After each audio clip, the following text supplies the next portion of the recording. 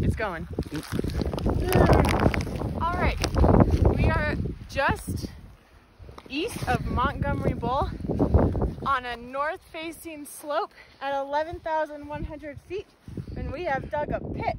And so the top here is pretty nice, fluffy snow, and then as we get in here, this is pretty soft, and then it immediately starts hardening up down to here, and then we get our first sugary layer here that is just super sugary faceted snow, and then there's another firmer layer here, and then again another faceted layer, and then the rest of this is just sugar. We are at 155 centimeter depth-ish. Yeah, that's it. That's it. I can take it.